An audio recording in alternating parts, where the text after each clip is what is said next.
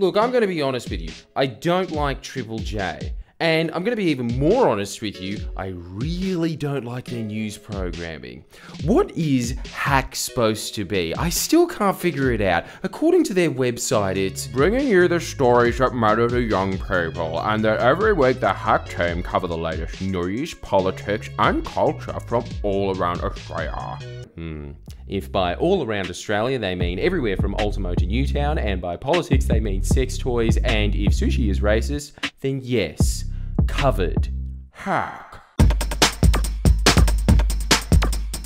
Now I know paying out Triple J is as home to me as Dr. Carl is somehow home to Triple J. But the point is that goddamn can this f***ing youth-oriented radio station just die already?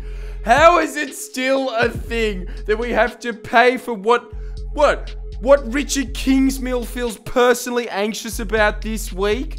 For fuck's sake, it's called Spotify. You have been aped. I am sick to death of paying for bureaucrats' kids to do coke in between tame songs. Everyone does that for free. Why do I have to pay you to do it? Look at the demo that actually listens to you. It's 35-year-olds thinking, hey, they're not playing Spider Bait anymore. No 19-year-olds listen to you. It's a scam. I don't even think the breakfast hosts listen to you. Okay, breathe, Jimmies, breathe. Look, I understand what it's like to pump out continual content, okay? I do understand the struggle that not everything's going to be great, such as this video. So Hack, I'm going to give you the benefit of the doubt. I'm not going to assume that you're going to be another lame parody of Vice, talking about the psychological properties of dildos and what ayahuasca's like, and okay. First story on the list, why crystal sex toys are gaining popularity. For fuck's sake, you're listening to government-funded Vice. You already had SBS Viceland. It didn't work. Stop flogging a dead horse. You can pinpoint the exact moment that Triple J started to die, and it was before my time. It was when they stopped playing Silverchair 18 times a day. Breakfast, lunch, and dinner. If you don't hear, make it up to you in the year 2000. We still need to be reminded of that today. Surely Y2K is going to happen. Just a quick glance at the topics that they cover. It ranges from drug-fueled hedonism to, I think you got the wrong program here. That was supposed to go on the project. Brizzy Olympics and pets after breakups. I mean, the ABC is just such a vital service, isn't it? Warnings on using a contraceptive pill. What, so you're just reading out the warnings on contraceptive pills?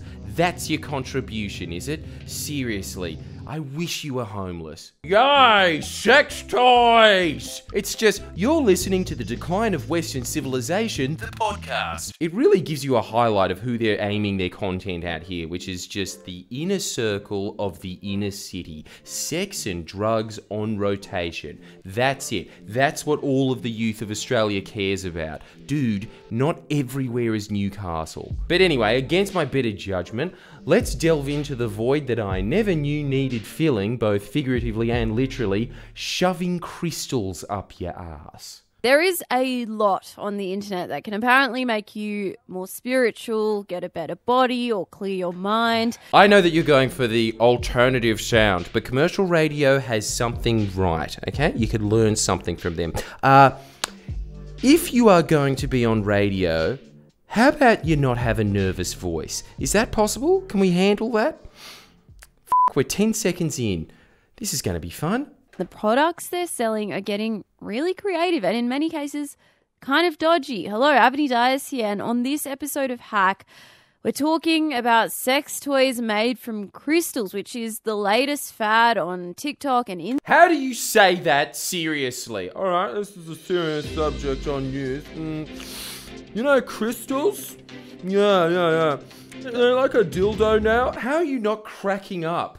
Your life is a joke. Experts are concerned it's leading to people believing in conspiracies. You know, I was talking to a journalist, one of the only ones that I like on Earth, and they were saying to me that the way that they keep a gauge of where the propaganda model is, they listen to Hack.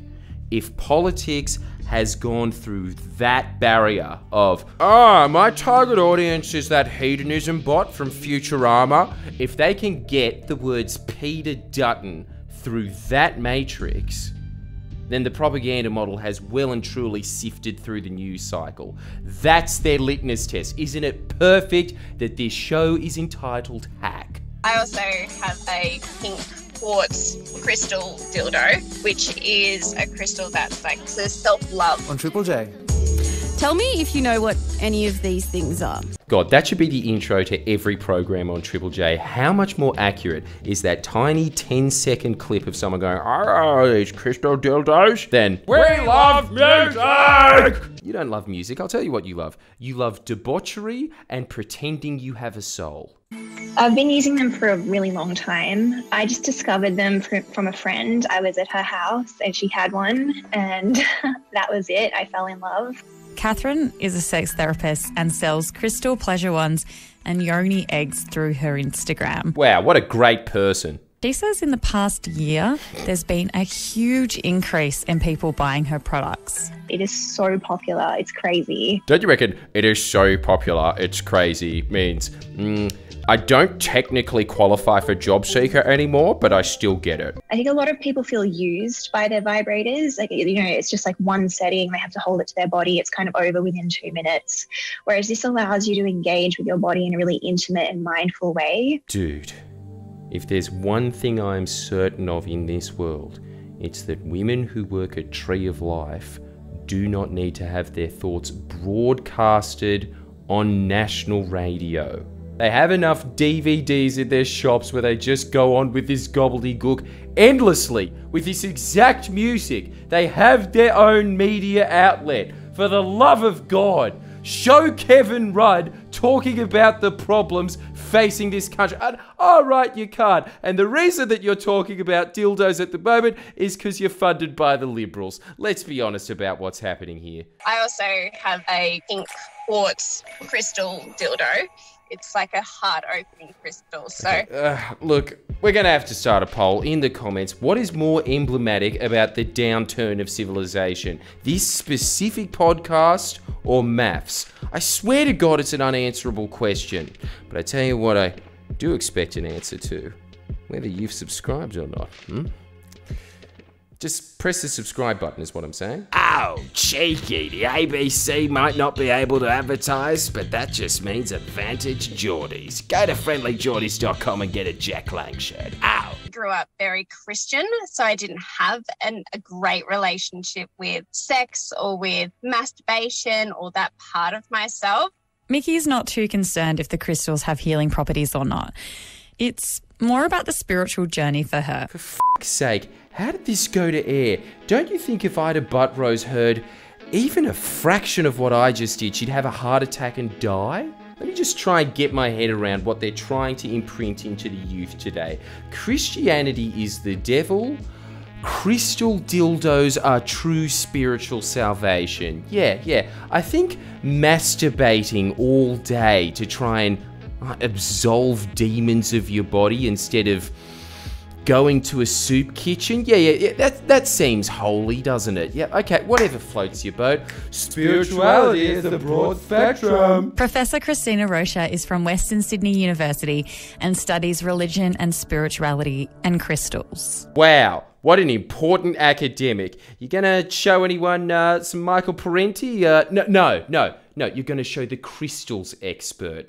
You are just worth every tax penny, aren't you? She says what we're seeing is more and more people move away from traditional religious practices and picking and choosing their own spirituality. So you pick a little bit of yoga and then you do a little bit of meditation. You practice mindfulness, but then your friend tells you something. So you go through this journey. Just need to get this on the record. This is insane. This is definitely, I can guarantee you this, having never met the guy in my entire life, not what Gough Whitlam envisioned when he set up Triple J, which used to be known as Double J. Just putting an extra J would have been too much for him. But this, fuck me dead. That death was not in relation to Gough. Just rest in peace, big fella. You know, things like climate change, a shit economy, a pandemic. God help you if you get your news from Hack. Their solution to a shit economy and not having a job is witchcraft. That's their solution. Going back to Salem witch trial days and shoving a crystal up your vagina. They're never going to report on the fact that their bosses, the Liberals, that's who funds Triple J, are responsible for every last one of the problems that she just said. Instead, they're multifaceted issues. And they wonder why people say that Triple J's filled with narcissists. I used my journalistic background and training to apply some sort of vigour to what I was doing. What then happened is it became an area where, and of course, you know, back then we were questioning big food and big pharma and big oil with legitimate concerns about who they were paying. And, you know, there was incredible amounts of lobbying money that was going to the two major parties in Australia, and it was extremely concerning and still is. Not much has changed on that front. Yeah. And now... Totally! It's everyone's fault except mine!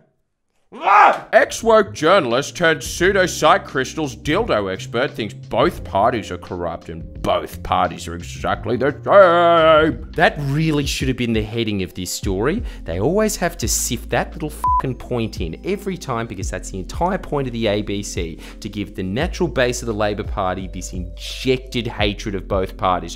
They're both crap, am I right? You couldn't sum up Triple J's politics any better than that. That's the entire point of the ABC. It is there because the Liberals know that they are never going to reach that demographic. They're natural Labor voters, and so to just make them despondent, you just got to make sure that they're never excited about an upcoming election. You can just begrudgingly vote for Labor, but you can't be excited about the fact that you're going to have some of the best broadband in the planet and one of the most comprehensive environmental and climate action plans. All the things that she was just mentioning would be the solution, but this fucking idiot is sitting there saying, oh, they're both exactly the same, so the only solution that we have here is more sex toys! I think there's got to be more people like me that speak out on it, who are brave enough to actually provide counter information. Like I mentioned before, we can't argue with facts and figures. What we do need to do is to provide a sense of community and belonging. I think the solution here is that more people should be like me because I'm a great person. I beg to differ. I would say that the solution to this problem and pretty much every other problem that humanity is facing is that if everybody could just look at you as an example of who not to be, the world would just be that little Lionel Hutz. We actually might have to, hopefully won't, but might have to turn this into a regular segment just because this is the motherlode of bad ideas in the youth of Australia. Every time you come across some dreaded cunt who always says things like, politicians, they all fucking suck, man. Yeah, cool. What extensive political analysis have you done? I don't bathe. And that's equally Liberal and Labor's fault. Speaking of, I'm going to go bathe because I feel so dirty after that. Make sure that you like, make sure that you subscribe, share this around because I really think that people need to know this is where your tax dollars are going. Hi, sorry, if I can stop you there. So there's some new studies from the Institute of Cultural Affairs who have found that contrary to common perception, soap actually creates more dirt and grime than it cleans. We called one of our own producers to find out what their take is on it. That's what they sound like. Don't you think even Waleed Ali would listen to the hosts of Hack and think, bit cunty? Please share and comment below. Comment.